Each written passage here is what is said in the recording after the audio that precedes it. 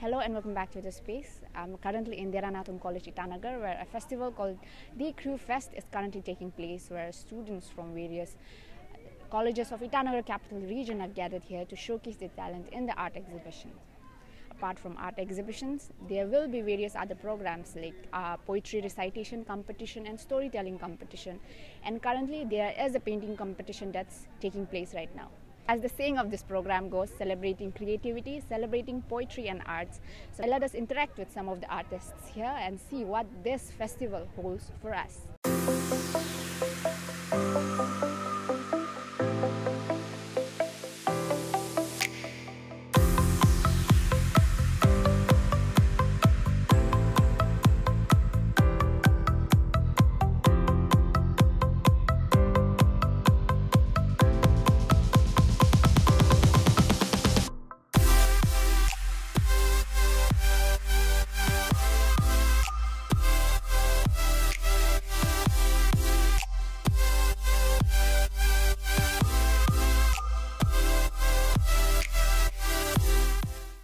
तो इसमें literary and poetry club के साथ आर्ट क्लब दोनों मिलकर इस प्रोग्राम को हम लोगों ने ऑर्गेनाइज किया है और ये प्रोग्राम 2019 में स्टार्ट हुआ और मेरे एक फॉर्मर कलीग श्री दुल्लियत और अभी एक कलीग है श्रीमती गईरत, इन दोनों ने इस प्रोग्राम को शुरू किया और दी क्रियो इसका लिटरल मीनिंग होता है टू क्रिएट और द क्रिएटिविटी।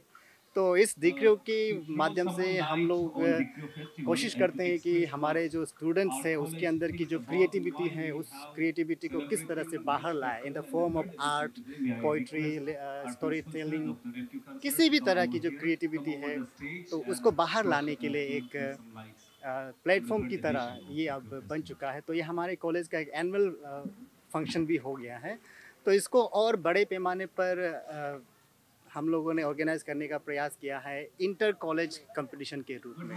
तो फिलहाल ये आईसीआर में जितने भी राजीव गांधी यूनिवर्सिटी से एफिलेटेड इंस्टीट्यूशंस है वहाँ से पार्टिसिपेंट्स को बुलाया है। तो फ्यूचर में हम लोग कोशिश कर रहे हैं कि उसको स्टेट लेवल तक इसकी परिधि को और विस्तृत कर। तो ये पेंटिंग का थीम वही है कि आप जो चाहे सोच सकते हैं। इसका कलर ब्लेंडिंग भी मैंने वही सोच के किया कि आप इसमें जो टॉर्च डालेगा वो रियलिटी में क्रिएट होगा। तो ये पूरा उसका ही बेस पे मैंने बनाया। This one is like it's the reference taken from the Edward Norman which was created in 1942. It was called triple self portrait.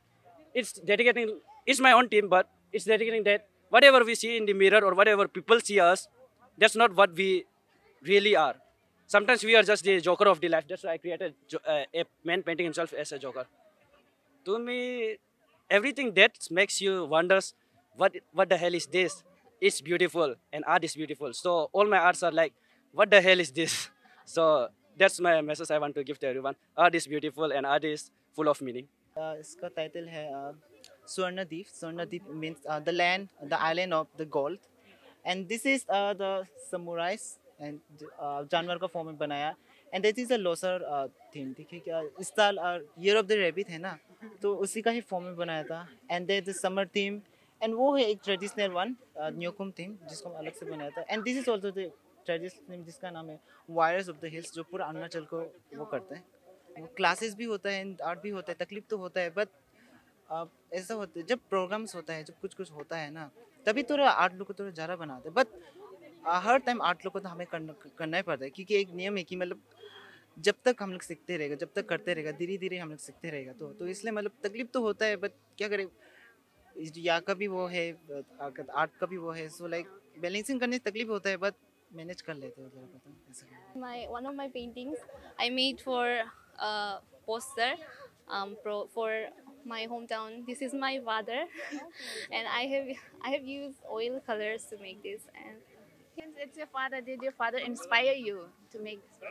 yes, Okay. and since I've never made my father, so I thought of making this, and this was made a poster, so I was very proud to me. This art club is very good platform that represents us, because we couldn't represent our art in just like that. So this is very good platform to represent our art, and it is very supportive too.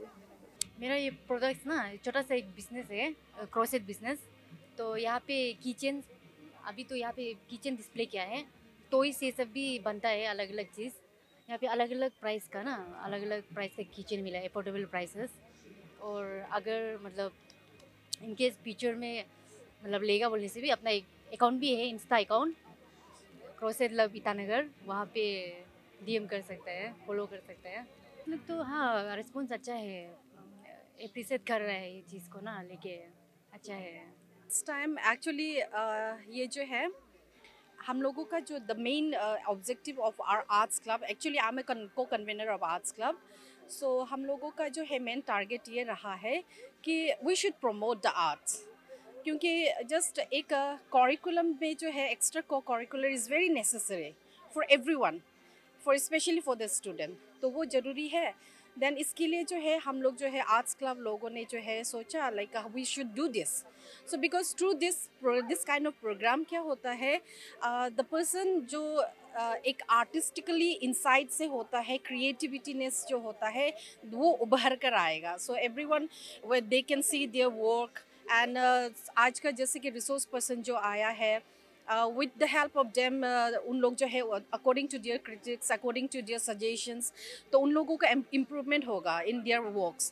So that was the main ये था objective था कि सबसे पहला तो वही है कि एक extra co-curricular activities का हिसाब से जो है everyone should participate, and साथ साथ पे ये है कि जो artist है उन लोगों को भी जो है ये मौका मिले कि अपना जो आर्टिस्टिकल एरिया है उसको जो है एक्सपैंड कर सके। So that is the meaning. It's quite a refreshing sight to see so many students participating in the art exhibition from different colleges of Itanagar capital region.